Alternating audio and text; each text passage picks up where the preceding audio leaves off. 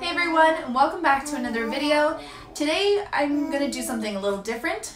I wasn't as satisfied with the bouquet that I did in my last video, so I put a little bit more planning into it, and I'm going to show you how I did that and how it turned out. So let's do it.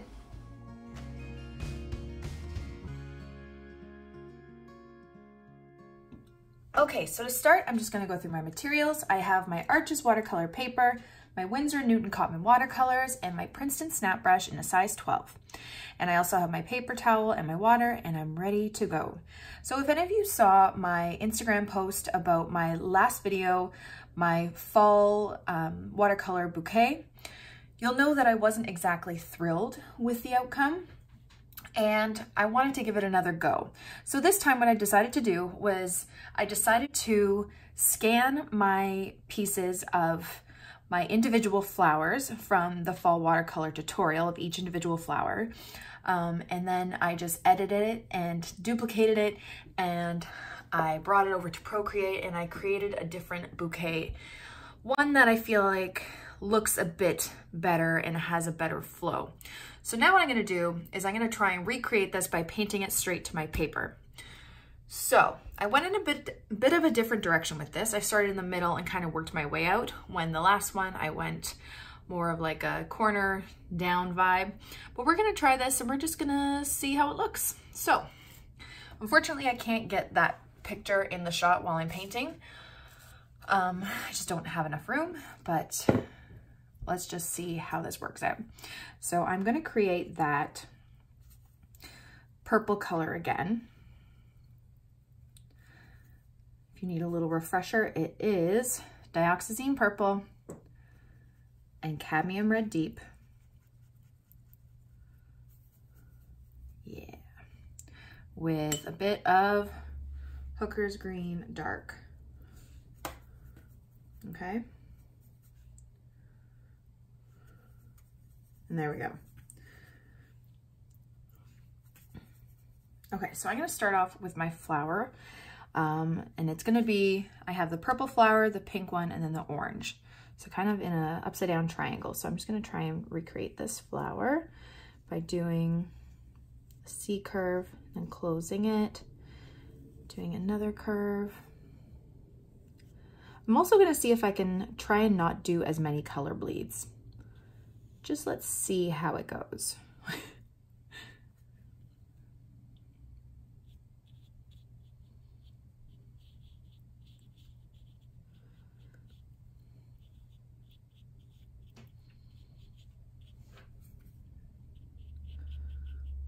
I do want it nice and dark.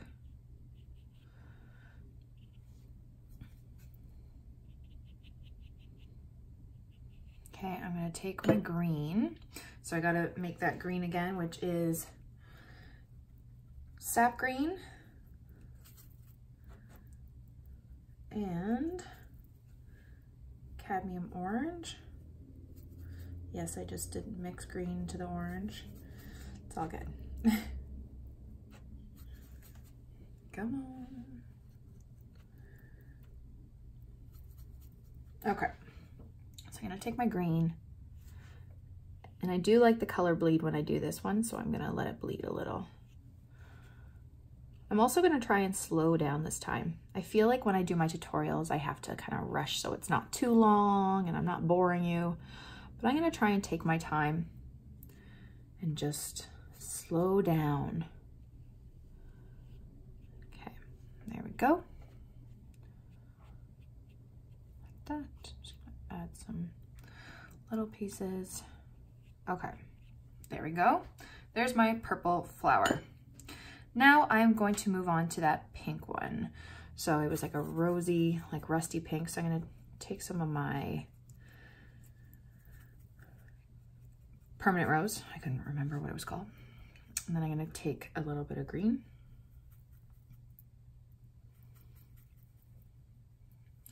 And I'm going to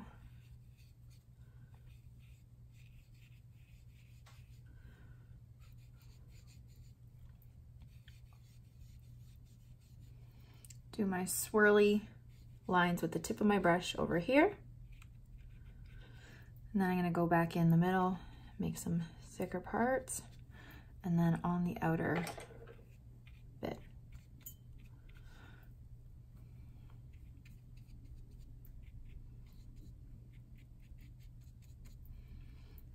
I always get so nervous because it turns out so different every time. And the way you did a flower one time will look different another time. And you just like hope that you can recreate things without totally messing it up. But we'll see. We will see how this goes. Okay. So far, so good. Okay. There we go. Now I'm gonna do that orange flower. So start with some yellow. So yellow ochre and some cadmium yellow. I'm gonna do my swirly middle.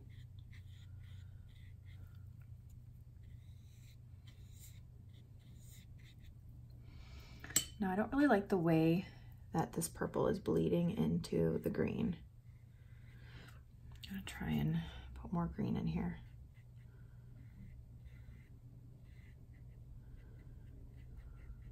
We'll see if that helps at all. Probably not. Okay, keep going with this. Okay. Like that. I'm gonna take some of that orange, a bit of cadmium red, go around the edges.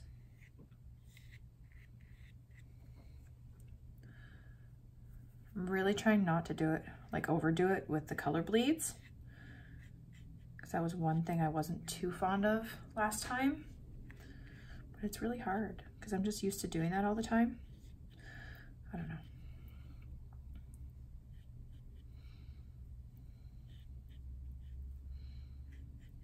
Sometimes it can get out of control. Okay, now this is bleeding quite a bit into there, so I'm actually gonna mop this up with my paper towel, take it straight up, go back over it with this color, just wet it up. And that's so gonna create a bloom, but it's okay. Trying just to be careful with it.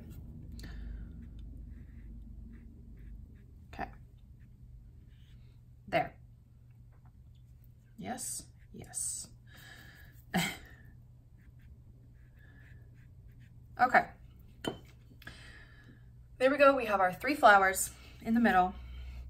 I did put a smaller flower down here, but what I think I might do is I might do another one of these kind of, but facing sideways just a little. So just kind of more of like a bud.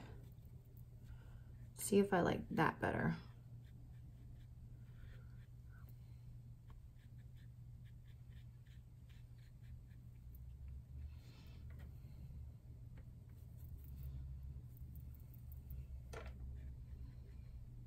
Like that. Okay. Okay. Now it is time for some greenery. I'm just gonna mop some of that up a bit. Okay. Greenery, greenery, greenery. This can either make it or break it. Actually, no, I'm gonna do some of the small little buds and stuff first. I want a little bit of time for this stuff to dry so it doesn't bleed too much. So I'm gonna do a couple of berries up here.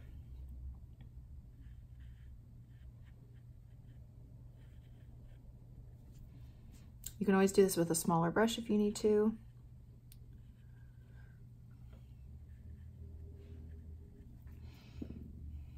A lot of water in there, so I'm just mopping it up a bit. And then adding some darker color. Okay. I'm actually going to use a smaller brush for this part. I'm going to take some green.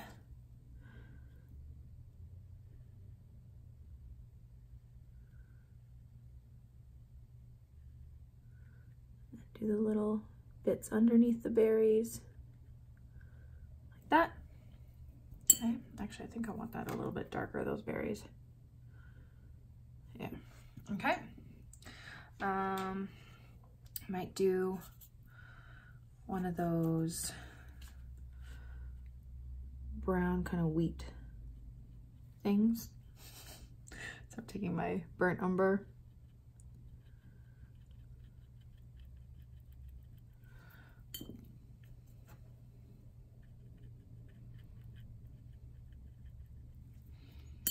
Maybe I'll do another one too, just a small one here.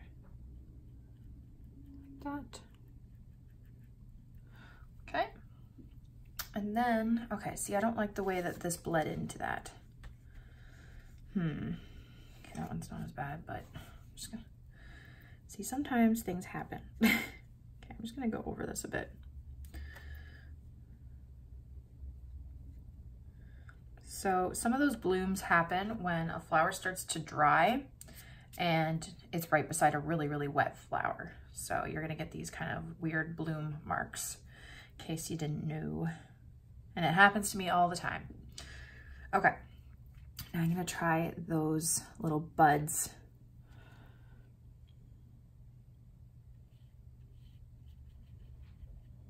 With the orange tips. So I'm just gonna do a green bud. I'm gonna do a bigger one. They're supposed to be like yellow.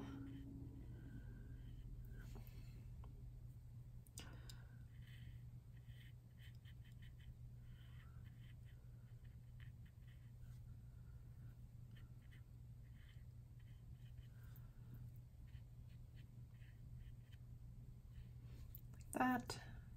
Cadmium red at the top. Actually, I wanted this one more green. That's all good.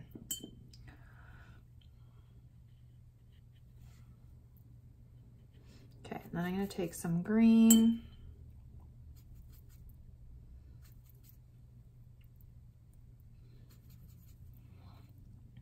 Go underneath.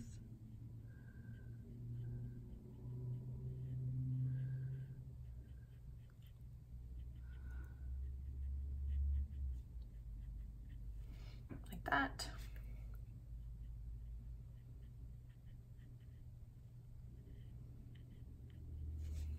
Okay. Okay, do a few more buds in those kind of wheat looking things. And then I'll do the bigger leaves.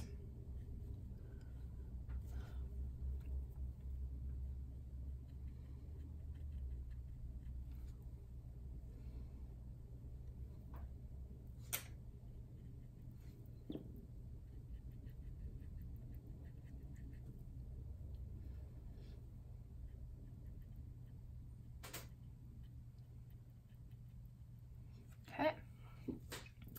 And I'm gonna do a couple more buds over here. Oops, that was pink, I meant red.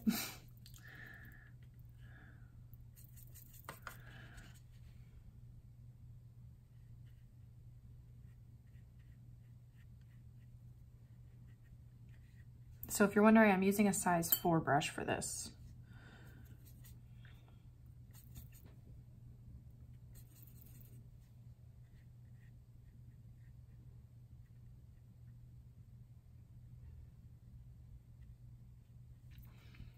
Okay. And then some greenery underneath those. Maybe with a couple leaves.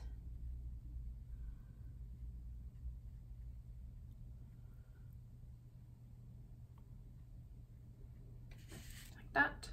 Okay, so it's looking pretty heavy up here right now. So now it's time to add some more greenery. So I sincerely apologize for this next bit.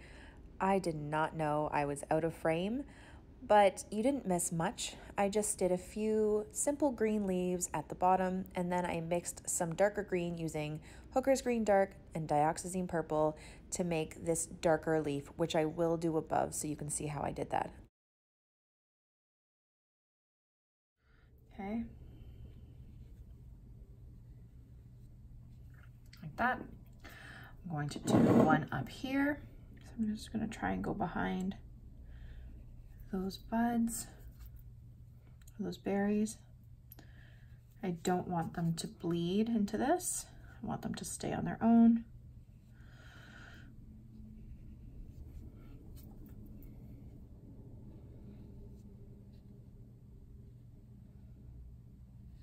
It bled a little. It's all good.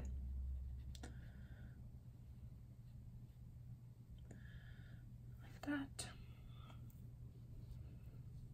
Okay. And then maybe one more over here. A little smaller though.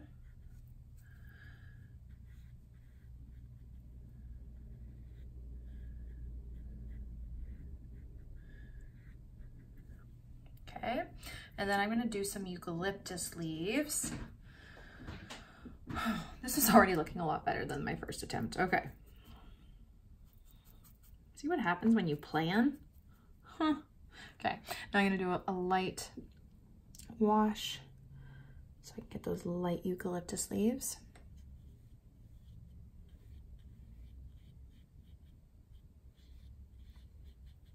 And I don't mind if the leaves blend or like bleed together.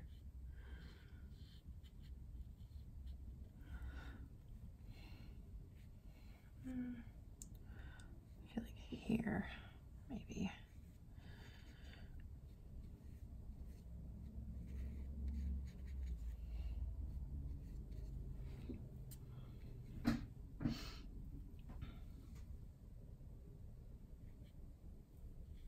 And I'm just gonna do some really light ones to just fill up this space down here, but without overbearing it with lots and lots of color. Okay, and I might take some burnt umber and just put it in some of the stems of these little eucalyptus. Like that. Okay. Do we think we're done, or do we need to add one of these darker leaves here? I feel like we do. Oh gosh, don't ruin it. Don't ruin it.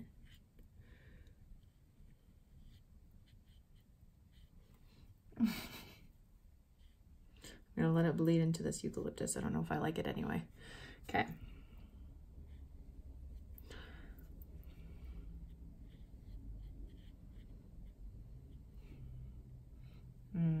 Did I ruin it? Possibly. I could overlap it once it dries. Might do that. We'll come back to it and see. But I feel like this is already a lot better than my last attempt, guys. So, I don't know, how do you feel? Let me know in the comments below what you guys think of this, of my redo with planning. Do you think it went better, worse, same? It's just a different, you know, style. This one is a lot less loose, I guess. Just filling up with some lighter colored leaves, just to fill it up a bit.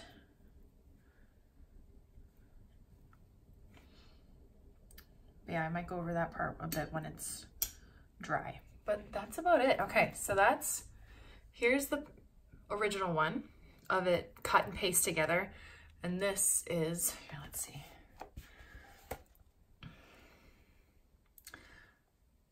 There we go.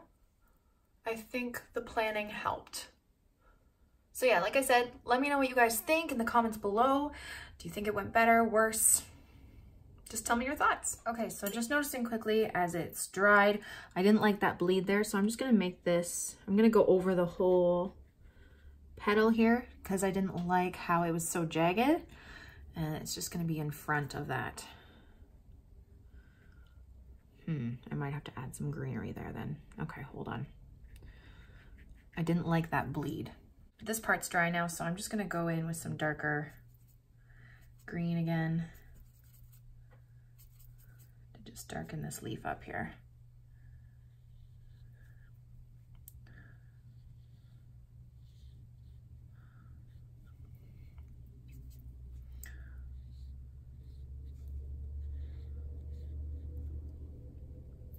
I feel like it might be a bit too dark.